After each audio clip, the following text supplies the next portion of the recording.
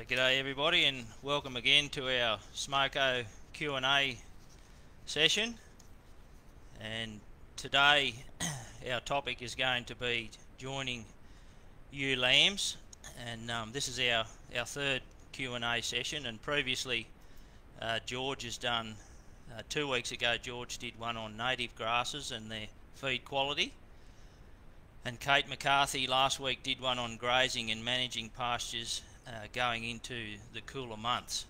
And if anybody hasn't had a look at these Q&A sessions, I would strongly encourage you to go back and have a look and have a listen, because they are quite relevant to our topic today, because of the nutrition that they talk about, the nutritional value in those our native grasses and our tropical pastures, and how to graze them, and the requirements that these ewes have going forward if we're going to join these ewe lambs.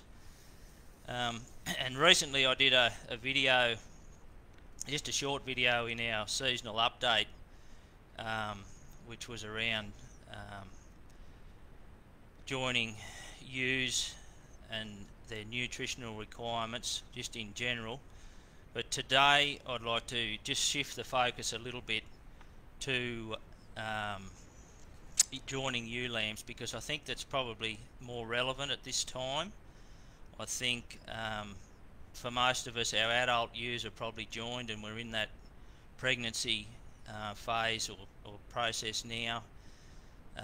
But for the ewe lambs, maybe some of us that are in the meat game have already joined some of our ewe lambs, but certainly the merino job and in the fine wool game, we're probably still just trying to reach those targets where we can join these ewe lambs.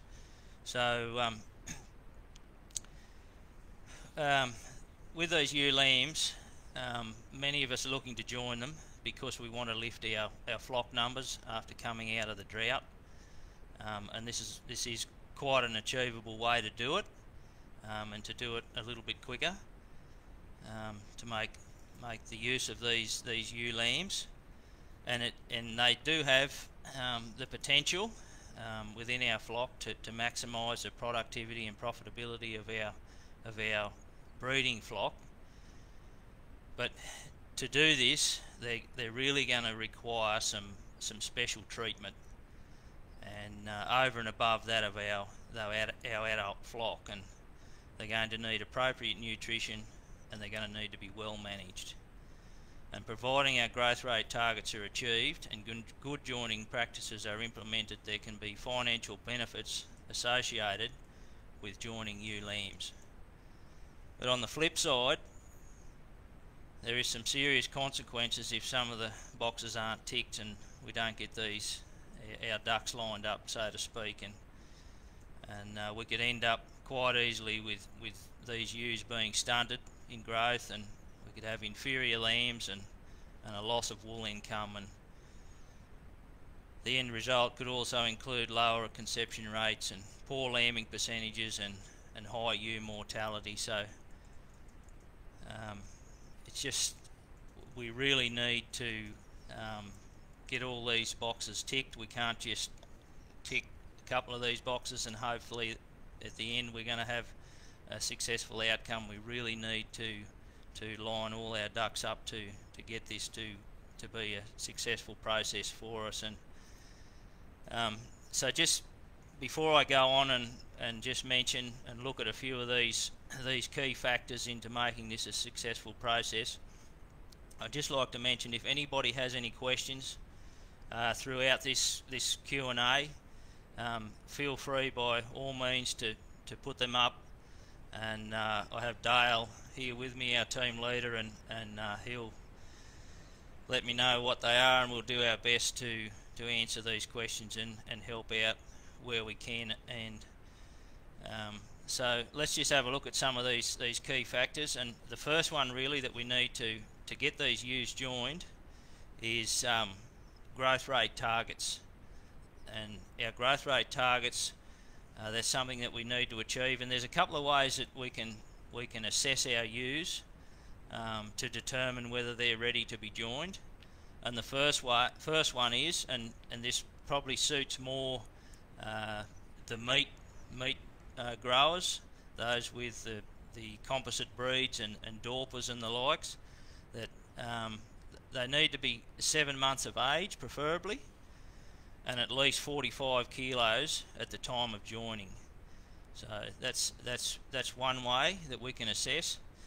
But for those with the merinos, and particularly in the fine wool game with the merinos, the best way to assess them to determine if they're right to join is that they need to be 80% or preferably 90% of their adult weight. So we really need to be familiar with the mothers of these ewes and to weigh them so we understand what the adult weight is, so that we know going forward what these ewe lambs need, the weight that they need to be, so that they can be ready to join. And so the heavier and older the ewe lambs are at joining, the greater percentage that will cycle, join and lamb successfully. So it really is important to hit these growth rate targets when we're looking at joining these ewe lambs. And just an equation that I'd like to throw in there, and something to consider, is the higher the joining weight, the better the conception rate, and therefore the higher the lamb birth weight and the better the lamb survival rates. And this has been proven to translate to higher weaning weights for both merino and composites. So it really, a higher joining weight equals more dollars at the end of this process. The next thing to consider is the nutrition. Now these young ewe lambs are going to require more nutrition, better nutrition than our adult ewes, and really what we're looking for at the point of joining is a condition score of 3, and it's really important that this condition score be maintained throughout the pregnancy, because this young ewe is still growing, laying down bone, fat and muscle, as well as trying to divert nutrients to a growing fetus. So we really need to keep that nutrition up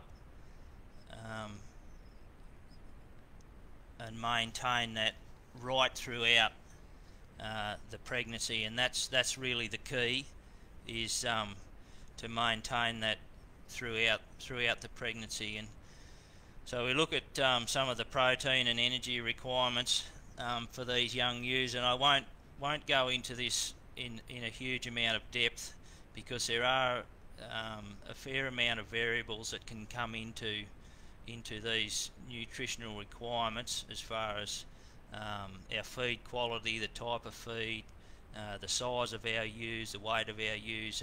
There is a fair few variables, but I can just mention there that if anybody wants say a self-assessment of their own ewes, and they want help with doing that, both Kate McCarthy, who's based in Narrabri, and I'm based out of Warrialla and cover the northwest, we're more than happy for you to ring in, or we're more than happy to come out and do farm visits and just help walk through the requirements of these young ewes, and in regards to what feed you have on hand and is available in your paddocks and so on, and look at just what might be required to meet the nutritional requirements of these young ewes. And the important thing to remember here is that the nutrition affects the live weight and the wool production of the progeny over an entire life, and it also affects the ewe's ability to survive and provide for the lamb. So they're just some key things that put a value on nutrition. And just to give some clarity, just a little bit of clarity there of what is required for these young ewes, what we're looking for is feed quality of between 15 and 16% protein, and then to have a feed value of 11.5 to 12 megajoules of energy. That's what these young ewes are going to require nutritionally to go forward and to grow that lamb. And the other thing to consider around nutrition is wool production, and we've heard it, well, I know I have myself, and probably many others have heard people say that, oh, they cut a lot of wool this year because they had plenty of feed, the sheep had plenty of feed, and so they grew a lot of wool. And that's, to a certain extent, that's very true. The amount of wool that's produced does come back to basically what we put down their throat. But something to consider and remember is that, and it's a key point for the potential wool growth of these animals, is that the development of the skin during the pregnancy period, and these follicles, these wool follicles that develop, the primary follicles develop in the growing fetus from around 60 days of day 60 of pregnancy, and are complete by day 90. Now the secondary follicles, and these are the follicles, the secondary ones, which are the biggest contributor to length and weight cut, develop from around day 90 and up to 4 weeks after birth. And this development remains and sets the potential of the animal for its entire life. So this is really very important for the potential wool cut of these young lambs that we're wanting to produce from these ewes. And so that's something to remember when we're thinking about the nutritional value that we give to these young ewes. And the twin bearing ewes is another thing that they have a higher requirement, and that can be between 15 to 20% higher than that of a single bearing ewe. So it's a good idea, and we strongly encourage people to scan for multiples so that they can separate them and look after them separately and give them the necessary requirements. And the problem we can run into there, if we run them all together and we're feeding these animals for the twin bearing ewes, is that our single bearing ewes in that later stage of pregnancy can get above that condition score 4, and then we can really start to run into problems with lamb size and lambing. So it really is a good idea to scan and to separate our multiple ewes so that we can look after them as they need it. And the other thing, and dare I say it, is to consider is that if the season deteriorates, supplementary feeding may be something that's required to meet the requirements of particularly these twin bearing ewes. They'll be the ones that'll really fall away quickly if the season does deteriorate. And so hopefully that doesn't happen. We don't really want to go back to where we've come from, but it's just something to really keep in mind. And so we can see that from this that nutrition during pregnancy is really important for the ewe and the developing lamb and a successful outcome. And so the next thing to consider is the joining ewe management,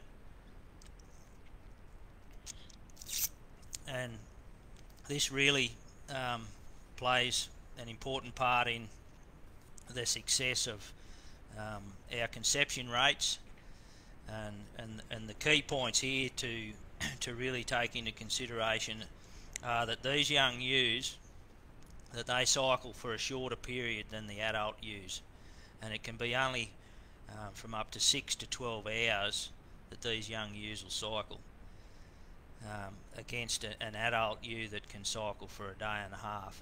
And also these young ewes, they will not seek out rams to the same extent as an adult ewe. So just to put some clarity around that also is that the ram, he may only have half a day at the best every 21 days to find a cycling ewe. So and often the first ovulation is often a silent ovulation, so they won't join on that ovulation, and so it's really something to consider when we're going to put the rams out with these ewes. And some key management practices that can combat this and that we encourage people to do is to use teasers to initiate puberty and cycling 15 days prior to joining. And the use of teasers will stimulate ewes to cycle and also lead to a more compact lambing period, which can be very helpful at the other end with these young ewes. And also another thing that can help is introducing a higher proportion of rams. We would suggest a minimum of 2%, and some producers I know are using as many as 5%. So it's important that we get coverage, and the use of experienced rams is another thing. It can be a negative effect for these ewes going forward if we use rams that are not experienced, and the ewes don't have a good experience in this first joining. It can have negative effects going forward, and so it's just something to consider. And if we are able to use experienced rams, and the other thing that we can do, and it's probably not, or it has its for and against, but it is an option, is to extend the joining period to 8 weeks. And as I said, this does has its for and against, but it is an option. It just can make it a little bit harder when we come to that weaning process. And also the other thing is ensure that the paddock is not too large that we're joining in, to enable good contact between rams and ewes. And so we need to really know our paddocks for the joining, and I'm going to cover that a little bit more too in the lambing. It's really good to understand on our individual properties our paddocks, and and also research. There's been a lot of research done recently and in the last recent years, and it shows that joining in containment can lift conception rates by 15 to 20% compared to joining in the paddock, and this is just because of the coverage that we can get with these young ewes when they only cycle for 6 to 12 hours. If we've got them in that tight contained area, it's just much easier for the rams to find these young ewes and to get coverage when they're in containment. And so the next step is lambing, and there's a few things to really consider lambing down these young ewes. And again, I go back to the condition score at lambing. Condition score is an important thing that we really need to monitor throughout the pregnancy, because if we lose a condition score, it takes all the research shows it takes about a month to put a single condition, to lift a single condition score, to put that back on the ewe. So it is something that we need to keep an eye on, and to make sure that they're not falling away, and it's particularly critical for these young ewes where they're still growing. And so for a single bearing ewe, we need to maintain that 2.8 condition score as a minimum, and for the multiple bearing ewes, we like them at a 3, or between a 3 and a 3.5 is ideal. And so the other thing at lambing to consider also is lamb birth weight is the single most important predictor of lamb survival, and the first 48 hours are critical. 70% of lamb mortality happens in this period, and so ewe nutrition and lamb survival is very strongly related. And using good condition at lambing have heavier lambs and a lower mortality rate. So it really is key to watch these young ewe lambs throughout the pregnancy and make sure that we maintain those condition scores, because that's what's going to contribute to birth weight and therefore lamb survival. And the next thing with our lambing is the mob size, and just something that maybe I can touch on there is that it's good to have these ewes segregated up into their lambing mobs and moved into their appropriate paddocks prior to lambing, and particularly these ewe lambs, because the last thing we want to be doing, and we all probably know how hard it is to move ewes and lambs and to do anything with them, but these young ewes are certainly going to be more prone to walking away, and with their lack of experience and being their first lamb, they're more likely to walk away from these lambs if we try and disturb them and move them in that early part of the lambing. And so it's good to have them in their paddocks and settled, ready to go. And so mob sizes, the ideal mob size that's suggested for a single bearing ewes is less than 300. In multiple births, no more than 250. That's just a ballpark figure and something that we can work with. There's certainly been a lot of work done in recent times to suggest that mob size for our multiples down to 60 or 70 can really make a difference to our lambing percentages. So that probably requires more paddocks, and sometimes is not always easy for us in larger areas to achieve those mob sizes, but it's certainly something to consider if we do have that opportunity to divide our ewes up into those smaller mobs. There's definitely some benefits in doing that as far as our lambing percentages at the end of it all. And so it's important too to familiarise ourselves with our paddocks and the size of the nursery in particular paddocks that we are lambing down multiples, and can't put enough emphasis on this. It really can be a key to our success, is understanding our paddocks, and more so the nursery or the private area within each paddock. And an example of this is we may have an appropriate size paddock for say 200 multiples and only have like a small clump of trees or a small gully or something that within the paddock that these ewes might congregate to when they're ready to lamb. And that might be the only area within that paddock that they can use for a nursery, or they're happy to use as a private area.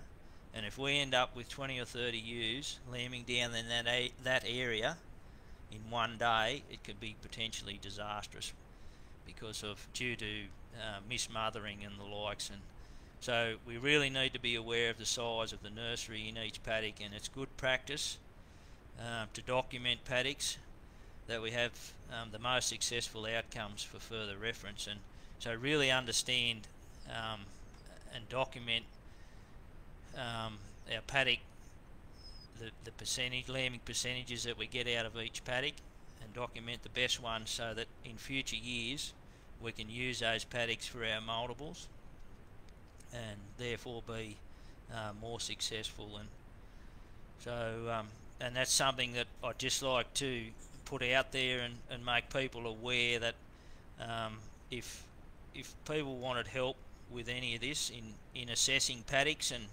just some advice or around the amount of ewes that we put in each paddock, just a self-assessment, individual farms, or the best paddocks for lambing down, and looking at the size of the nursery and all the rest of it, that Kate and I are more than happy and very much available to come out or to talk to people about this, or to come and have a look and just walk you through it and what might give you the best outcomes. And so just before I go on any further, we've just had a question come in on the best time to condition score, and I've mentioned condition scoring twice already, pre-joining and pre-lambing, and I think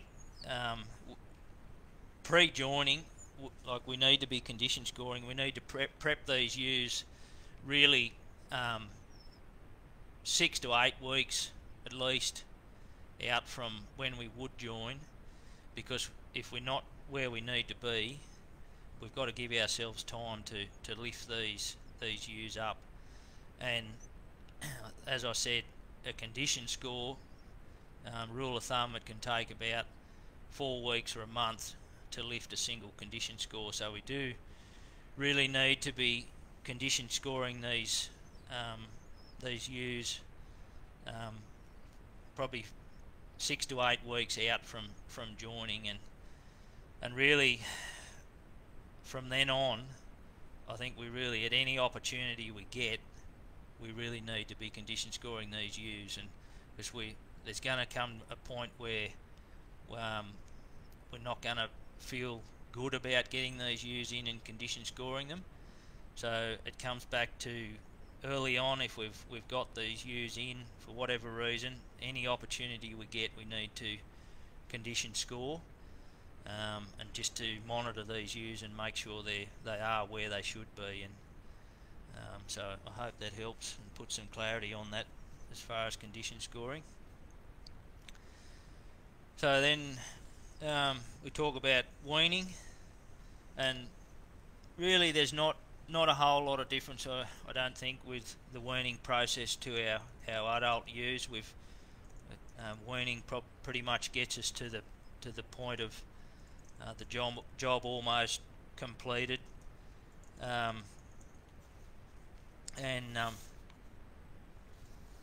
so I think it's just as with adult ewes.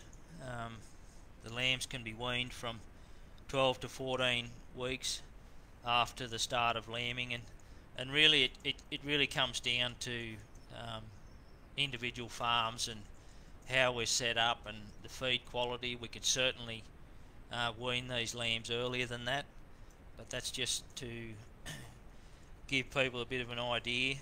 And really the earlier we can wean these lambs off these young ewes is probably what we're aiming for, because it just allows the young ewes to regain condition lost during lactation to be ready for joining next year. So that's the key really, once we get to this point, is to try and get these lambs off these ewes as early as we can, because often we're joining these ewe lambs later than our adult ewes, and if we want to bring them around again to join the same time as our adult ewes in the next year, we really need to get these lambs off as quick as we can, so that we give them time to put condition back on and be ready to join the following year. And so that's probably the key there as far as weaning is concerned. Now, financial benefits. I haven't actually, this is my first year myself as a producer in joining my ewe lambs, so I can't really put much clarity around that myself, but I did see some research published recently by the MLA, which suggests that joining ewe lambs rather than waiting till they're 15 to 18 month old ewes is estimated to result in a slight increase in returns based on a conservative lambing percentage of 60% lambs weaned to ewes joined, and which I believe is quite achievable with good management. And if we tick all these boxes, I think that is really very achievable. And I think this comes through the extra lamb that we get in the life of these ewe lambs over the course of the time of, we might normally keep our adult ewes for 5 years and join them at 15 to 18 months, but by joining these ewe lambs we get that extra lamb, and if it's done right, we can get that extra lamb without any consequences to the further development and growth of these ewes. And so I guess the key considerations here in joining these young ewes is target body weight and nutrition. They're the things that get us off to a really good start, and then we keep the nutrition up to these young ewes right throughout the pregnancy and throughout lactation. We can really have a successful outcome, and so it is there for me. I think really the two main things that we need to consider. And I've just had another question come in there from Kirk Bradshaw, and it's a good question, Kirk. Thank you very much for that. And he's just asked, when are the best joining times, and what are your thoughts on joining twice yearly? And the best times, I think, I'll just get my head around that one a bit. I would like to join before the end of June. The adult ewes I try and aim for March, and that is when the cooler, we start to move into that cooler period. That's when those ewes start to cycle better. So that's something to consider. Some people use the moon, the cycle of the moon, the new moon. They join around that new moon. But obviously March is probably a bit early for us, particularly in the merino game, for these ewe lambs, because we haven't reached those growth rate targets yet. By all means, if you do reach those growth body targets by that time, then yeah, it'd be more than achievable to join those young ewes March, April. But I guess for those of us that can't, we're going to be looking more at May, June, and I think that's probably not a bad time, because we're going to be lambing down, say October, and then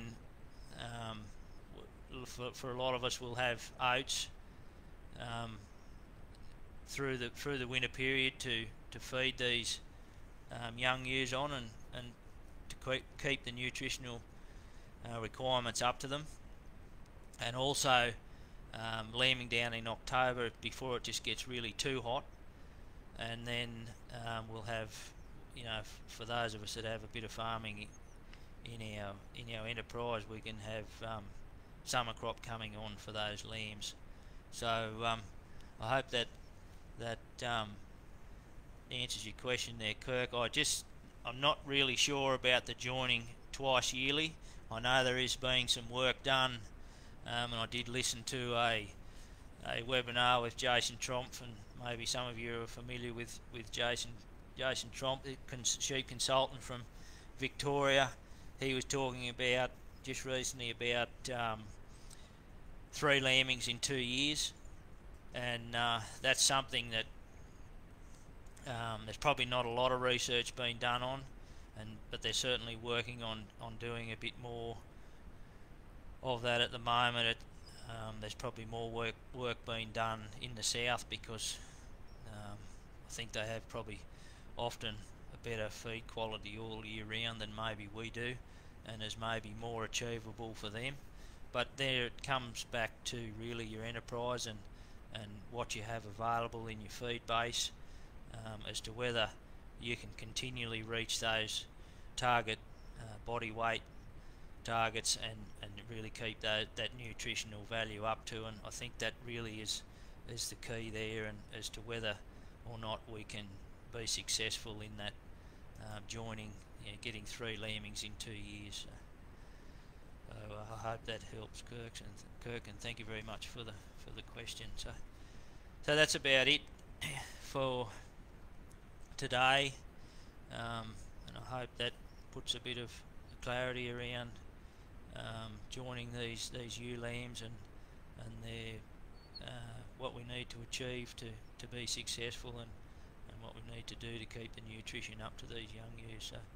So thank you very much, and if anybody needs any further help with any of this, we're on the phone. We're more than happy to come out and help, and just make mention too that this Q&A this morning has been recorded, so if anybody has not been able to watch it, or they want to come back and go over again what's been talked about, then there will be a recording put up on our Facebook page, on the Local Land Services Facebook page for further reference. So thank you very much.